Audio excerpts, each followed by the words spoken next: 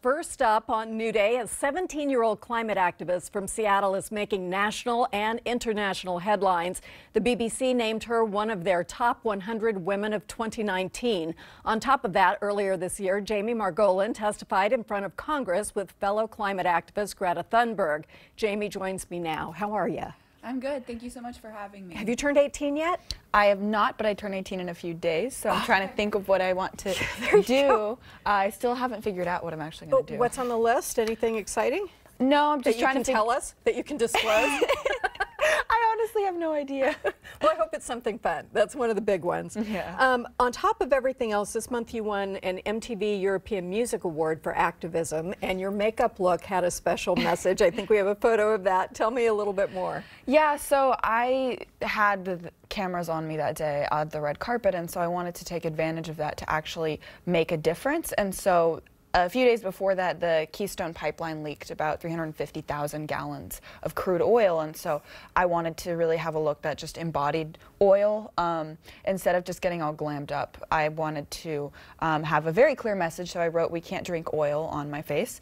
And then on my arms, I wrote "No pipelines," and then hashtag "This is 0 hour," which is the name of my organization and our initiative. And then I had a look on one of my eyes that made it look like I was crying oil, and it was just kind of bringing what was happening into that more, that whole MTV scene, which usually doesn't talk about that. There were celebrities there, and so people, it was a way to use, I guess, what I was wearing in fashion to communicate a message. Which is a great way to use that platform, that moment. As you said, you knew there'd be a lot of people there and cameras everywhere. Yeah.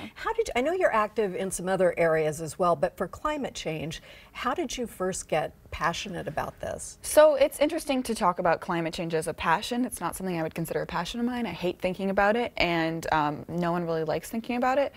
So it's more of there's a ticking time bomb and it needs to be diffused, and everyone else is like, "Oh, it's so cool how you're so passionate and into like ticking time bombs. Check out this book about ticking time bombs I found. I'm sure you'd love it." And it's like, I don't actually like to think about that. I see like something's about to go off, so we need to diffuse it because that's just a common sense thing to do. And a lot of people don't understand that. But I guess the time that I first started to really hear about the climate crisis was, actually I can't even remember. There was no specific moment where I first heard about this. It was just constantly been a reality for me. I mean, I was born after 9/11, so not only has constant airport security always been a reality for me, but so is the fact that life as we know it on this planet is coming to an end, and it's humans' fault, specifically the fault of about 100 corporations. So what can you do except take action? Why do you think that that doesn't hit other people in that same way, that this is a fact, this is an emergency? I think it's because there's been I always say that the fossil fuel industry is the most well-funded criminal enterprise in the world, because what they're doing is criminal. To be able to, in our Constitution and, the Declaration of Independence says that we have the rights to life, liberty, and the pursuit of happiness, and they're actively making it so that's not the case, because how can you have life, liberty, or happiness without clean air, clean water, and a livable planet?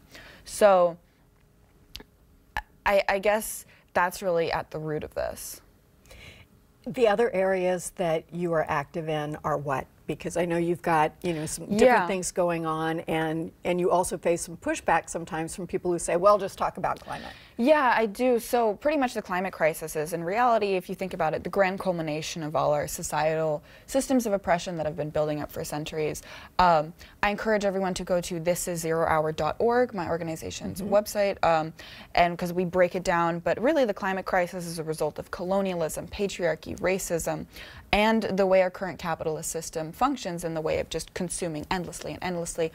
And we can't live like that anymore. Whether you're liberal or conservative, it doesn't matter. The science says we just can't perpetuate those systems anymore.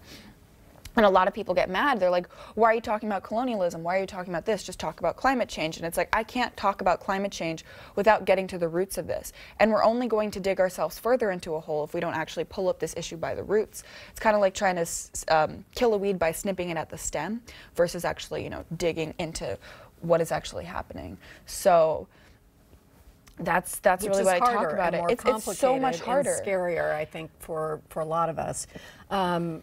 I'm down with what you're saying. Don't get me wrong, but I'm always amazed that we can look at these same facts and people see such different things. Well, yeah.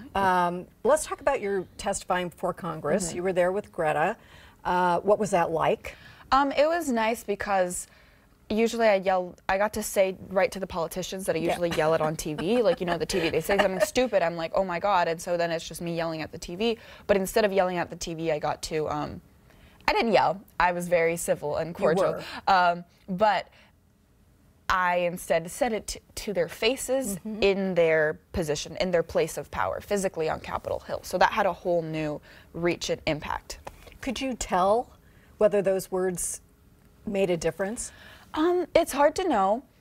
I think specifically they made a difference with the people who were antagonizing us because there's this one politician, I forgot his name, but he's just your typical sleazebag politician. And you know who you are out there. And you know who you are. He's just one of those I like money and screw everyone kind of person. And so he was waving these papers around like, we can't take climate action because China isn't doing it, so if they're not doing it, then we're not going to do it. And so I said, you know, how can you look your children in the eye and tell them, I'm sorry I couldn't save life on Earth because they wouldn't do it, so I guess I can't. And then his response was he left the room. So he just kind of snuck around. That's when you kind of know you've maybe made a point that somebody doesn't want to deal with. Exactly. He just kind of excused himself, so he didn't answer my question. He absented the room. He did. So what would you say to people who are, you know, maybe they don't know a lot about this, but they want to do some things individually? You've mentioned your organization. We'll definitely put that up on social media today, but what are some of the initial steps that people could take? Some of the initial steps that people can take, and I want people to start thinking outside of like recycle or like, oh, I bought an electric car, because these are personal actions, are, you know, they're obviously good, but we need systematic change. Right. And if you notice, you know, I've seen a massive uptick in online ads and TV ads by ExxonMobil, Shell, BP, all of these like massive fossil fuel corporations.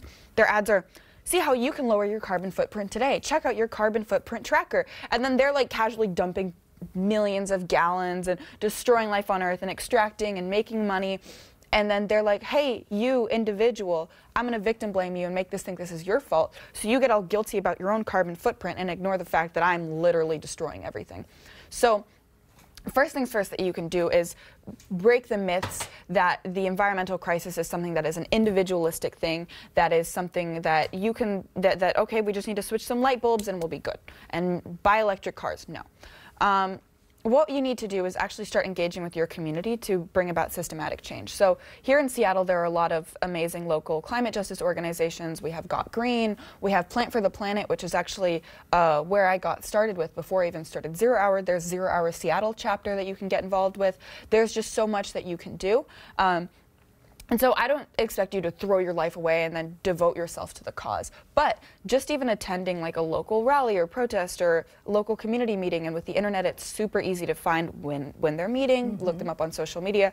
These things are so important because you actually have to start building power and community power to combat these things. And you don't have to be an activist to do that. It's but just we can be connected. But you that can be connected so much. One of the things that was disturbing after you two testified was just the amazing amount of blowback online and the you know, the bullying and far worse. What are you doing in terms of, I hope, taking care of yourself and sort of existing in that space? I mean, it's definitely very difficult because on social media, it's very clear that I never make anyone happy. I go out and do something, they're like, oh, well, technically, didn't you drive there? Or, I mean, yeah, I exhale carbon dioxide too. Like, you know, like it's very easy to be super attacked, nitpicky, everything that we do. A lot of the other side loves to use this whole thing that nothing you say is valid because you burned a fossil fuel once, therefore shut up.